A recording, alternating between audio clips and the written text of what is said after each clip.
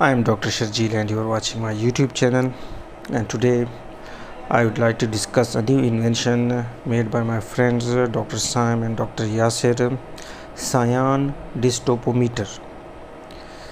So Sayan, the name includes the initial letters of both Saim and Yasir, so it's a Sayan.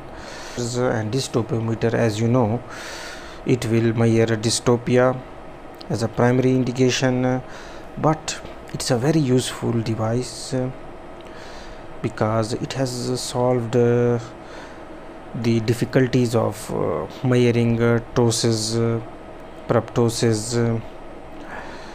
You can measure the interpupillary distance, intercanthal distance, so it has got a variety of indications as well.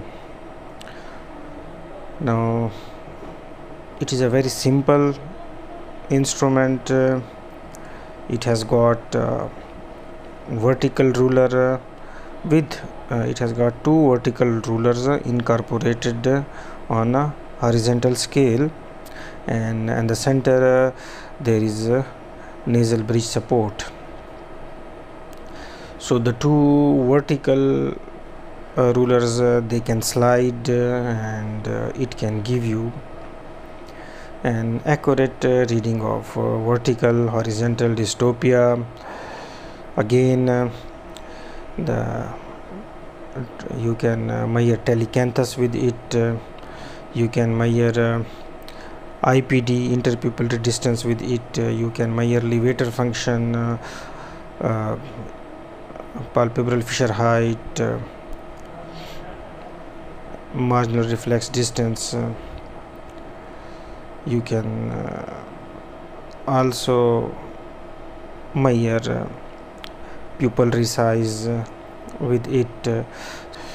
And when I was a student myself, I felt difficulty in measuring the dystopia, and also sometimes I have to use two rulers in my both hands, and it was really difficult to get an accurate reading. But now with this dystopometer, that problem is resolved. So I would like to thank my colleagues with this wonderful invention, and I would like to show you dystopometer.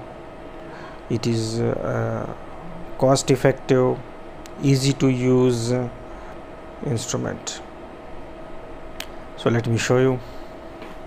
So dystopometer is placed in this wooden box. Let me open it, and now here it is, that black scaly instrument. Now two vertical scales are incorporated in one horizontal scale with inverted V-shaped nasal support. So this video is the introduction of Sayan dystopometer, and with it you can measure a variety of things, like you can measure horizontal and vertical dystopia. You can measure proptosis. You can measure the interpupillary distance, the intercanthal distance, and the vertical scales can measure size of the pupil, palpebral fissure height, marginal reflex distance, pretarsal show, levator function, upper lid crease, horizontal lid laxity in entropion and ectropion. So almost all the measurements that are required in ophthalmology you can measure with it.